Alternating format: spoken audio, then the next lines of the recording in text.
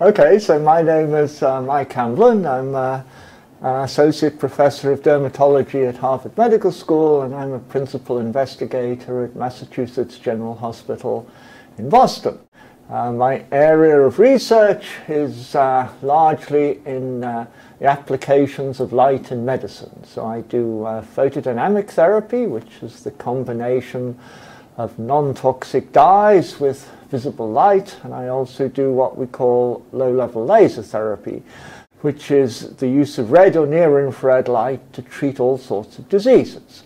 And the diseases that we treat with low-level laser therapy can be things like wound healing, can be things like inflammation and joint disorders, can even be serious things like heart attacks and strokes, traumatic brain injury, spinal cord injury, and other life-threatening disorders. So this is the dose-response conference, and one of the observations that's been made in low-level laser therapy is that the more light you give, the results are not necessarily better. In fact, sometimes when you give more light, the results can be worse than they were when you only gave a bit of light.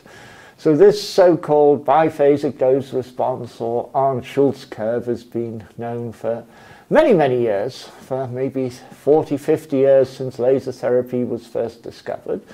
But it's not really known exactly why you get this biphasic dose response. So one of the focuses in my laboratory has been to tease apart the molecular and cellular events that lead to this biphasic dose response. So we sort of know where the light is absorbed in the mitochondrial respiratory chain, and especially unit 4, which is cytochrome C oxidase. And we know the immediate events that happen at the cells. You get more ATP, you get reactive oxygen species, you get nitric oxide release, and you get more cyclic AMP. Now, some of these mediators, such as reactive oxygen species and nitric oxide, are considered to be Janus mediators. Janus comes from the Greek idea of the two-faced god, which is, in other words, something that can have a good effect but also a bad effect. So the thing about reactive oxygen species and nitric oxide is that low doses they can be beneficial, they can stimulate the cells, but at high doses they can be harmful and even toxic and kill the cells. So we believe that a little bit of light generates good amounts of these Janus mediators, reactive oxygen species, the nitric oxide, also things like cyclic AMP, and they have beneficial stimulation effects in the cells. But when you get large amounts of these Janus mediators, you have harmful effects and it kills the cell. So we've been working with traumatic brain injury, so this is where we shine near-infrared lasers on the heads, usually of experimental animals, but some of our collaborators have done this with patients who've had traumatic brain injuries.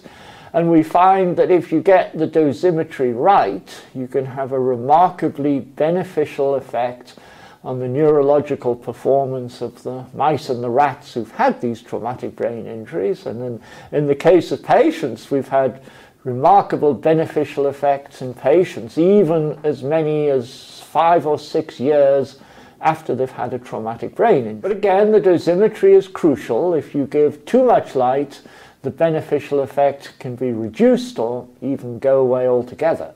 So it's really important when you're designing the laboratory experiments, or even more important when you're designing the clinical trials, to really get the dosimetry correct because of this whole biphasic dose response. So in conclusion, I think that the transcranial laser therapy has got, it's a real big possible application in the years to come. Not only traumatic brain injury, but strokes. Strokes is a very common serious problem, but also we have this epidemic of neurodegenerative diseases, particular Alzheimer's disease that is forecast to multiply at least tenfold as the baby boomers age. And there's no real good pharmacological treatment for any of these brain disorders, but transcranial laser therapy has potentially very wide applications.